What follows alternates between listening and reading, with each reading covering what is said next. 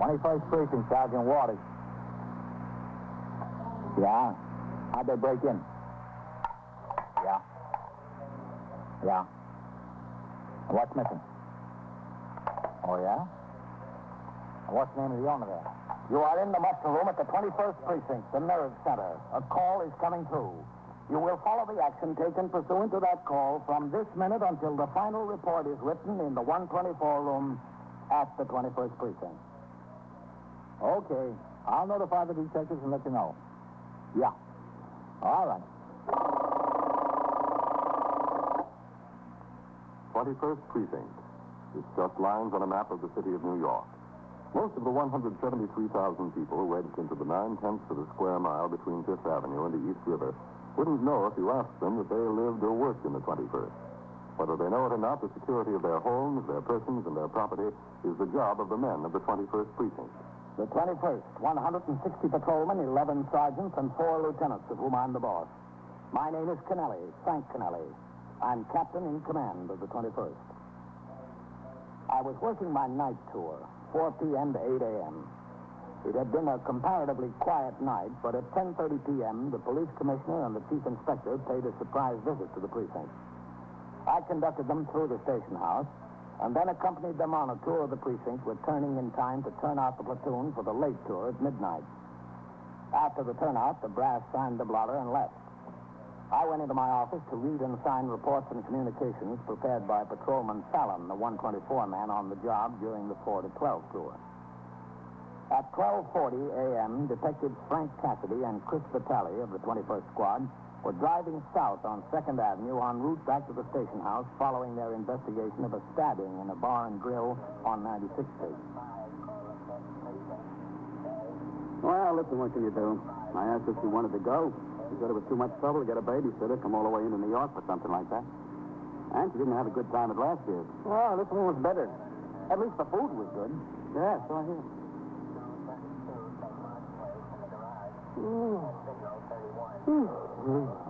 Look, when the light changes, what do you say we go over to that luncheonette and see if that Harry showed up yet? We ought to talk to him and find out if he ran into his friend today. Well, he said he'd call me, Beat. I don't know. I don't like the looks of that guy. I don't think he's trying to help us. All right. Frank. Yeah. Take a look across there in the delicatessen. Isn't the door open? I don't see it. Yeah, you see? Yeah. Pull over there, huh? Mm-hmm.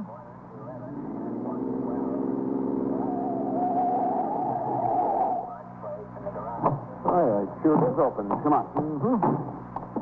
With your eyes and my brains, we could make $1 million. All right, hold it at the window there. Yeah. Oh, it's awful dark in there. Let's take a look at the door. That's been ginnered. Let's see if he's still in there. Oh, wait a minute. Reach in and see if there's a light switch. Yeah. No, nothing. Oh, the switch box must be in the back. All right, look, you go around behind the counter. I'll go in front. Okay? Yeah. Watch it. On the floor, you know. Yeah.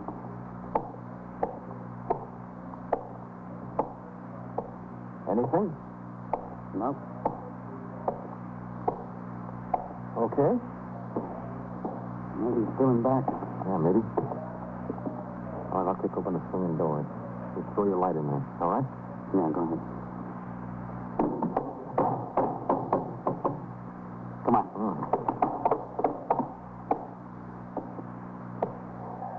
Oh, nothing. Well, they've been at work in here, all right. Look at that cabinet. Yeah. Let's see if we can find a switch box. Nothing on this floor. Now, watch those cases. Hold it. What? Thought I heard somebody out front.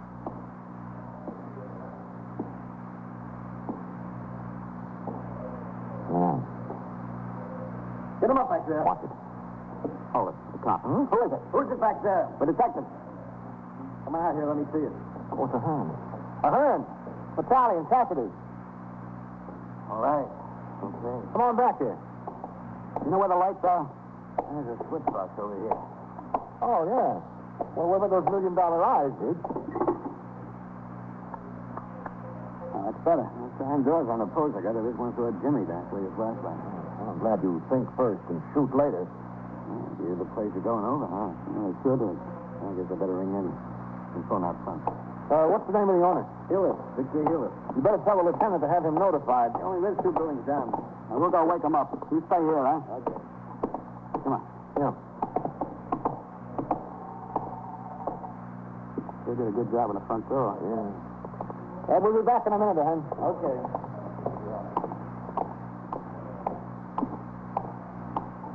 Well, it doesn't look like they got too much out of there, huh? No.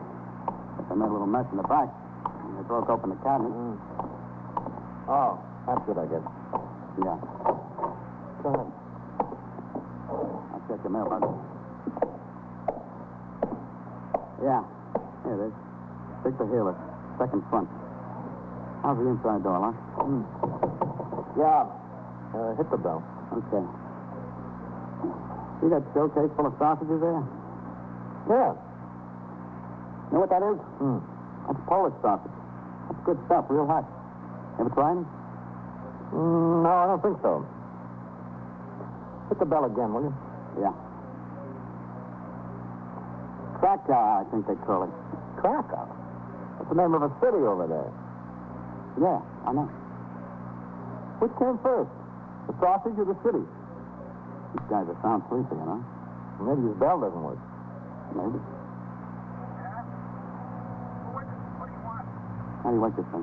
Pull out the tube. Who is it? Oh, yeah. Mr. Healy? What is it? You know what time it is? We're detectives, Mr. Healy. Your store's been broken into. The store what? You had burglars. Push the button, open the door, huh? What did they take? Open the door. We'll come up and tell you about it. All right, just a second. How do you serve that sausage? Like an hors d'oeuvre? Yeah, it's good that way. No, I got it. Second floor front? Yeah. We have a squirrel in this guy before. Another burglary? No. He got stuck up about 2 years ago. Oh, yeah, those 2 guys from Jersey that did about 20 delicatessens. Yeah, that's right. Here in the front. Okay. They caught him in the act on the 17th, remember? 2 men planted in the back when he came in. Yeah. Mr. Harris? Come in. Come on in. I'm putting on my pants. Did you get them? What'd they take? Well, we don't know. You'll have to tell us that. The door was locked. Well, let Jimmy do. Oh. Excuse me. Getting dressed here. That's all right. Did they do much damage? No, not too bad. What time did you close up, Mr. Willis? Well, about 10:30. What time is it now? I was asleep. 1:45. Can I go like this? I mean, is it all right? Without tie? You better put a coat on. It's cold. Well, I got that over here on the rack. Well, okay. You got your keys to get back in here? Yeah, I got them. Who was it? Do you know who it was? No, not yet. Did you notice any strangers come in the store tonight? Well, there's always strangers. Not everybody's a regular. I mean anybody suspicious. That looked around a lot. No, not that I noticed. Well, go ahead. I got the other one.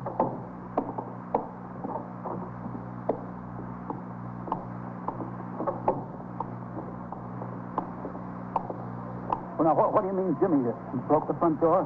Yeah, that's right. They shoved the bar in between the lock and the door frame, looks like. What some people won't do. Yeah, you're telling me. Lots of policemen, huh? Yeah, well, they put it out on the radio. Oh? Cassidy? Oh, hello, Captain. What we got? Burglary thing. Captain, hello? Oh, Taylor? We were driving by and found the door, Jimmy. New door. I'll need brand new door. No, it can be fixed. They don't make them that way anymore. There's one I had. Have any money in the cash register, Mr. Healer? No, there's no money in there. I take it out and leave it open like that. Every night I do. Sergeant? Yes, Captain. Have any cash around here at all? Yeah, I had cash. Get some of these men back on the job, Sergeant. We don't need them all here. Where did you have this cash? Well, I had it in back there in tin box. Where was the tin box? In that brown cabinet? That's right. But how did you know that? It was broken into. Go ahead, Captain. Yeah. They got it. They got the tin box. How much did you have in there, Mr. Healy? Oh, it's plenty. I had plenty in there. How much? $450, something like that. How did they find it? How'd they know where it was? You see where I had the box? Be careful, then, Mr. Healy. Don't touch the Way cabinet. back there, a little tin box behind the ledger. I don't see how they could have found it. Anyone could have found it, Mr. Healy, if they knew what they were looking for and where to look. You are listening to 21st Precinct, a factual account of the way police work in the world's largest city. Now back to 21st Precinct and Captain Kennelly. Within a few minutes, the job of the uniformed officers at the scene of the burglary was finished. And with the exception of Patrolman Ahern, the first man on the job, they resumed patrol. The detectives took over the investigation, and they continued to question the owner of the delicatessen, Victor Healer, concerning any suspicious customers that may have been in the store before he closed or during the day. At 10 minutes after 1, other detectives from the police laboratory arrived to make an examination of the premises for latent fingerprints which might have been left by the burglar or burglars. Contrary to the general opinion, fingerprints left at the scene of a crime are seldom, in themselves, responsible for the apprehension of a criminal. If an arrest is eventually made through other means of investigation, however, fingerprints left at the scene are conclusive and usually the best evidence of the defendant's presence at the scene. In this instance, the experts were able to obtain no readable prints other than those of the proprietor of the store. The investigation by the detectives continued. I went back to the car, operated by Patrolman Farrell, and resumed patrol of the precinct until 2:30 a.m. when I returned to the station house where I completed some more paperwork. At 3:15 a.m., I lay down on the couch in my office after leaving instructions with Sergeant Waters, who was now on telephone switchboard duty, to waken me at 7. At 6:30, the muster room was still, except for the occasional call over the radio monitor and the buzz of the switchboard as the men on post rang in.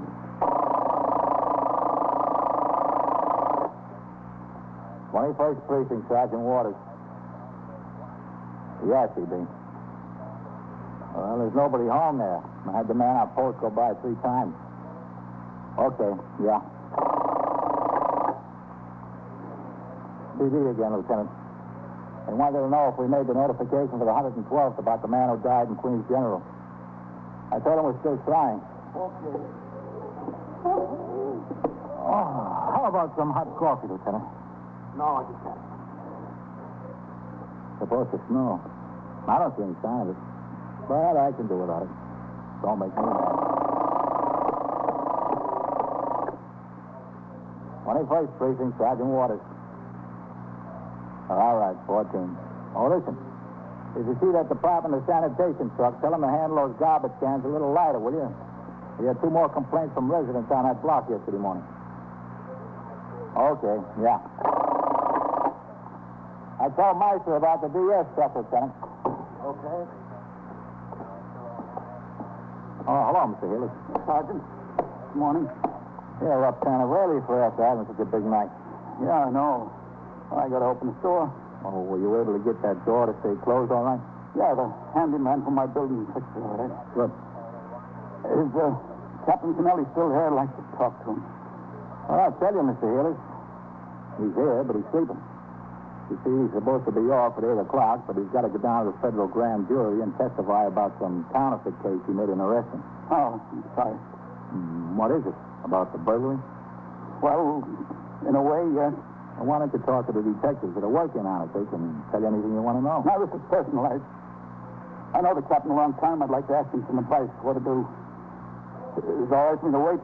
Maybe he wakes up. Well, he told me to wake him up at 7, but that just about gives him long enough to look over the reports and turn out the platoon. Will he come back later today? No, when he leaves here a little after 8, he's not due back on the job until tomorrow morning. Oh. Well, if you want to take a chance and wait around, maybe you'll have a few minutes. All right, I'll take the chance. Well, that's up to you. I'll wait for a while. Well, Sergeant, what you doing? Oh, good morning, Lieutenant. You're up early today. Yeah, gotta go to the lineup today and a lot of things to clean up first. Kind of a night that we have. Well, there was a cutting in a bar and grill on 96th Street. Bad? No, he was treated as best David and sent home. Oh, and Mr. Heelis here had his jaw burglarized. Oh, yeah? Mr. Heelis, Lieutenant King, commander of the 21st Detective Squad. How'd it go? Detectives talk to you, Mr. Haley? Oh, yeah. Cassidy and Vitelli rolled down to the Lieutenant. Where are they, up there? No, sir. I seen him go out of here about 4:30. Okay. Glad to have met you, Mr. Haley. Yeah, you. See you, folks. Yes, sir. Bye, Ray. And I tell you, Mr. Heelis, the captain won't be up for a while yet. Why don't you go out and get yourself a cup of coffee and come back a little after 7? No, I had some coffee. Excuse me. Yeah, sure. 21st Precinct, Sergeant Waters. No, sir, it's all quiet. All right, yes, sir. Oh, Captain, Mr. Heelis is out here at the desk. He'd like to talk to you. All right, yes, sir. He woke up, Mr. Heelis. Could I see him? Yeah, he said he'd go in right through that door over there. Oh, thanks. I'm much obliged. Oh, it's all right. Lieutenant, the captain's awake. Okay, Come in. Wow. Come in, Mr. Haley.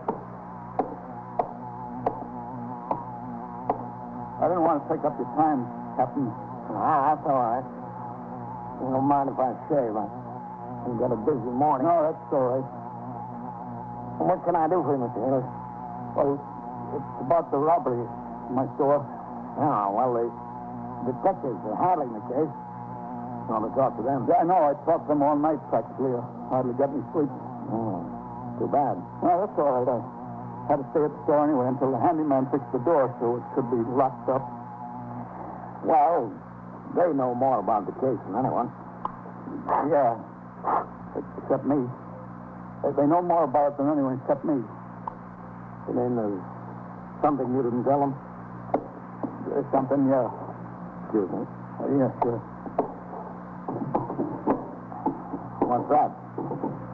Captain, I know she's not a bad girl. Some of it's my fault. I know that. Who's that?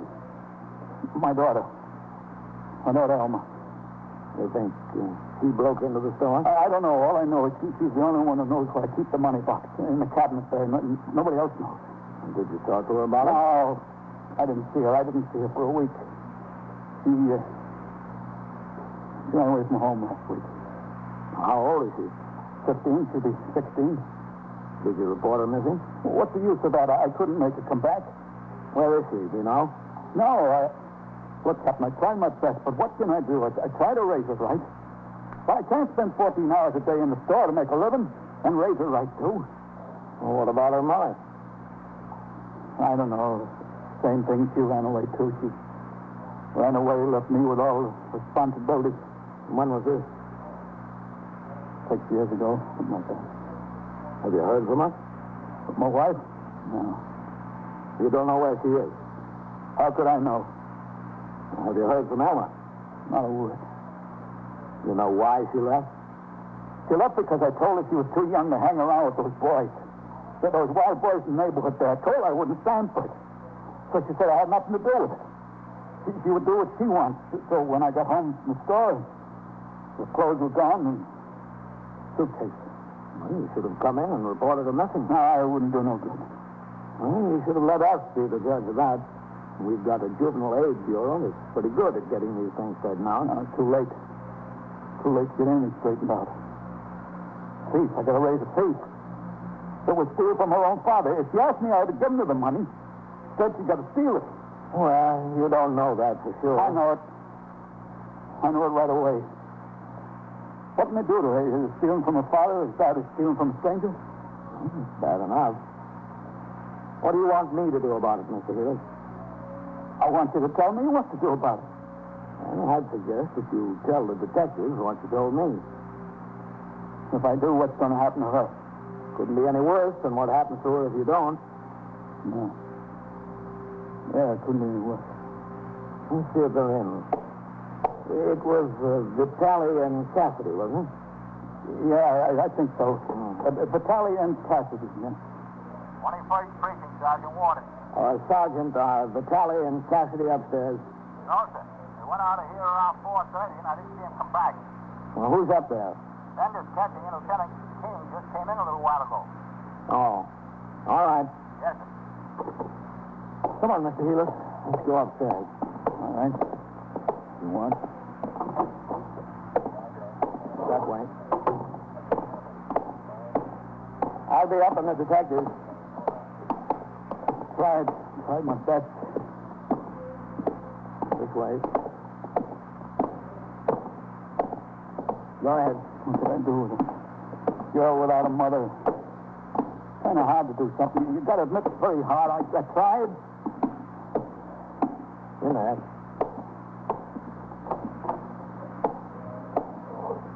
Is Lieutenant King in his office? Yes, sir. Some of the school. Feed her or buy her clothes. I don't know.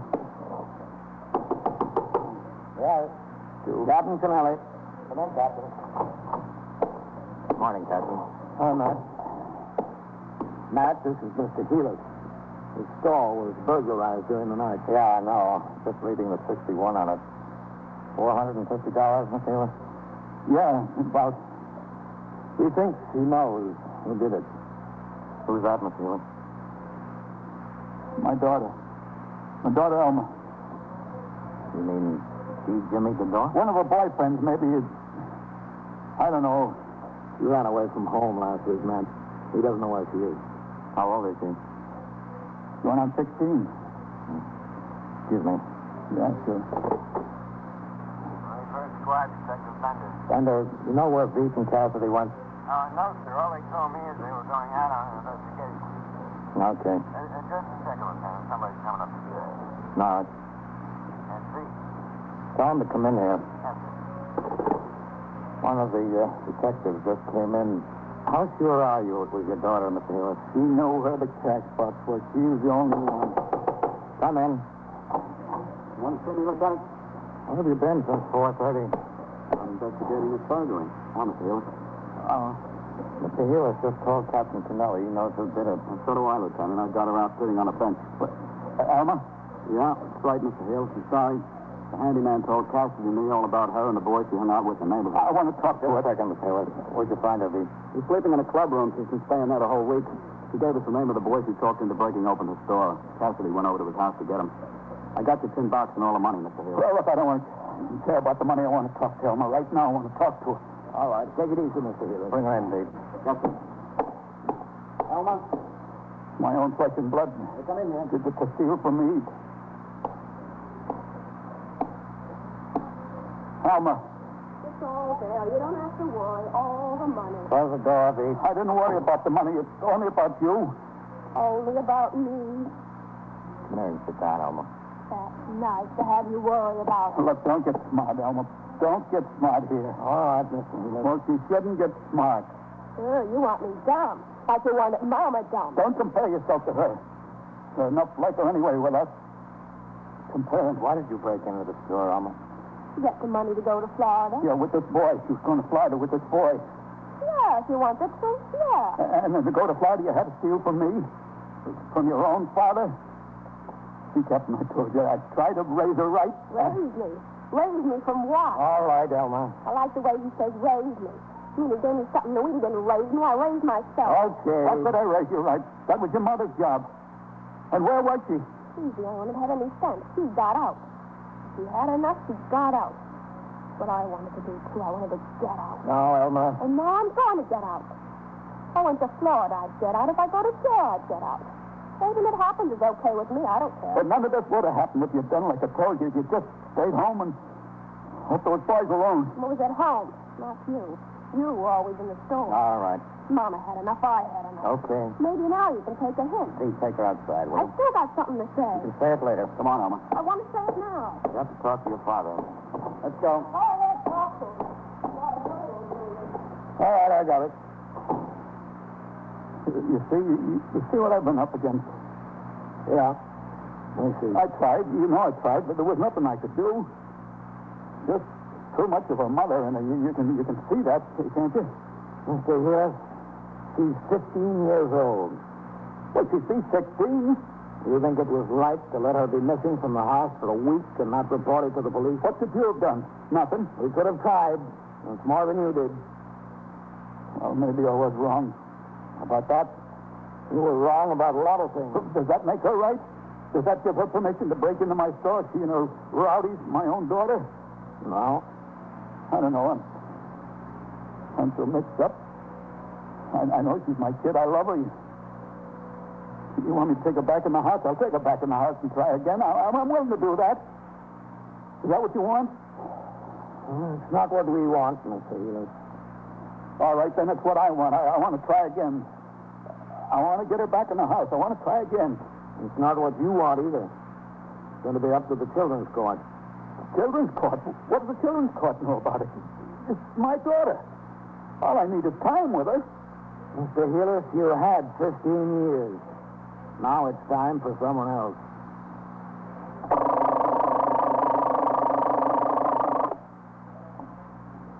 '21st Precinct, Sergeant Waters. Yeah, all right. Oh, I've got an alarm for you. Okay. A 1952 Chevrolet hardtop. Painted two-tone green. Pennsylvania registration unknown. Unknown. Yeah, it's liable to be. So keep your eyes open for it. Yeah. All right, let me know if you see it parked on your post. Car was driven by... And so it goes. Around the clock, through the week, every day, every year. A police precinct in the city of New York is a flesh and blood merry-go-round.